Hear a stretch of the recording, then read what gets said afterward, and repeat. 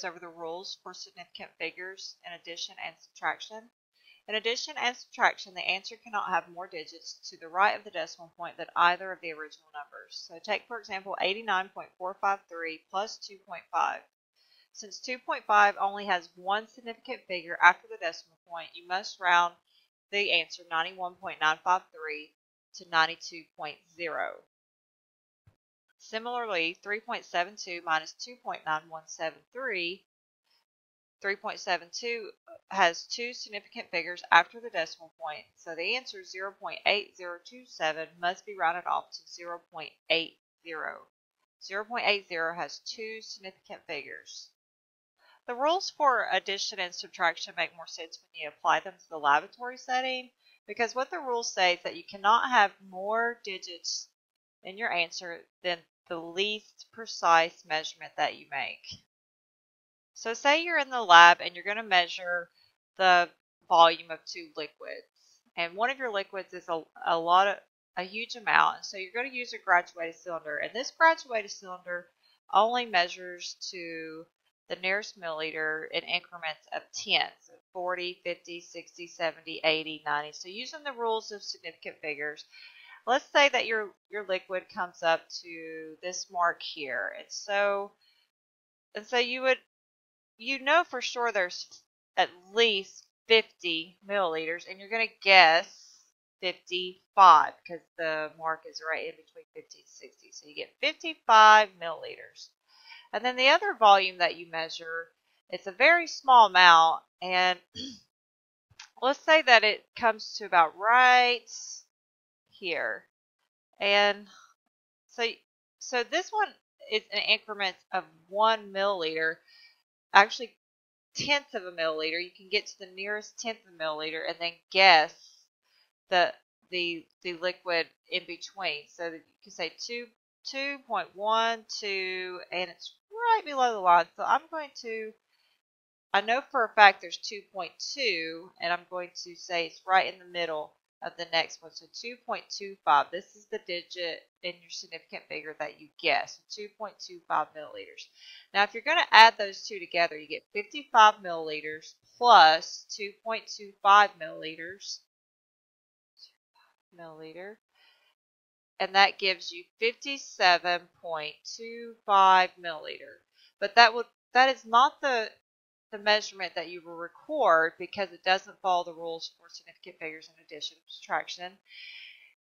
You were clueless about the precision beyond the 5 here, and so it makes sense that you would not include these last two digits in your answer. So the correct measurement to record is 57 milliliters, because the rules for significant figures say that your measurement can be no more precise than your least precise instrument. And our least precise instrument in this lab setting was the graduated cylinder to the left here. Here are a couple of problems to practice your skills on the rules for addition and subtraction with significant figures. So in this first example, we have 25.95 plus 2.9. So 2.9 is your least precise measurement, and there's one digit past the decimal, and so your correct answer better only have one digit past the decimal. And so this one, 28.85, has 2, so you can mark that one out. 28.9 has 1, so that is a possible answer. 29.0, 29, and 30. So we can eliminate 29 and 30 because they have no digits past the decimal.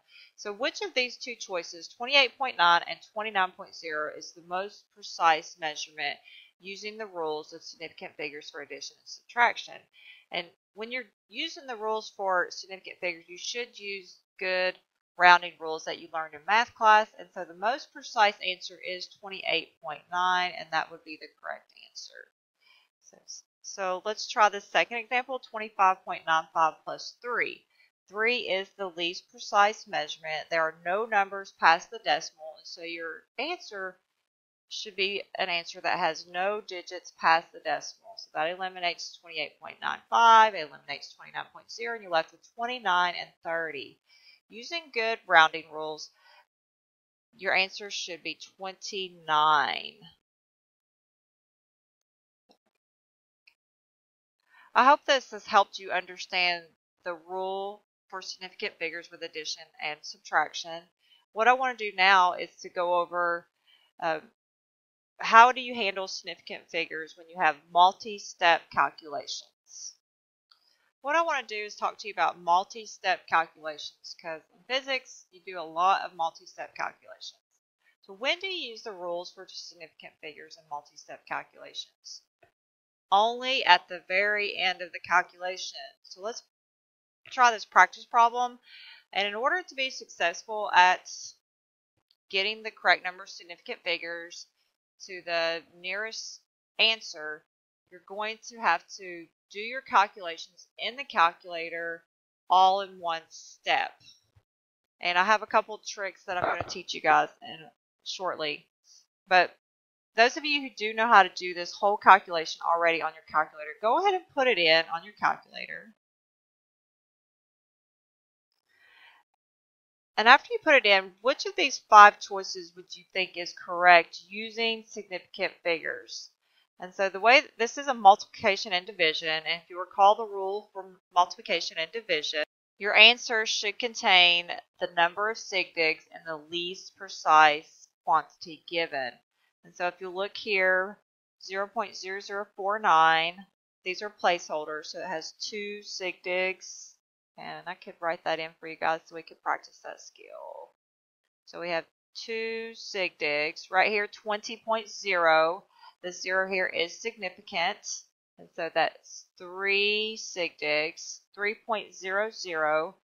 Those zeros are significant. So 3 sig digs. 25 is 2 sig digs. 3.8 is 2 sig digs. And 4.00 is 3 sig digs. So our least precise quantities have 2 sig digs. And so our answer better only contain 2 sig digs. And so that leaves 0.77 and 0.78. And if you put this in your calculator all in one step, your best answer using math rounding skills would be 0.77.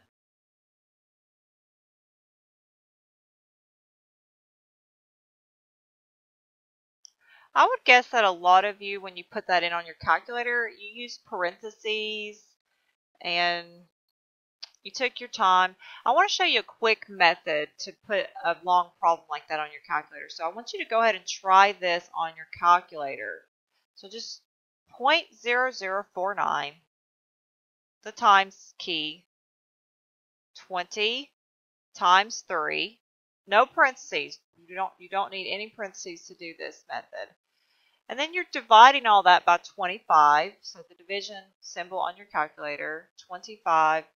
And then you're just dividing all that again by 3.8, so another division symbol, 3.8, and then a division symbol. And for this one, you either have to convert 4 times 10 to the minus 3 to standard notation, or you can use this little key on your calculator. It's a capital E, and it stands for scientific notation. So you could write 4e minus 3.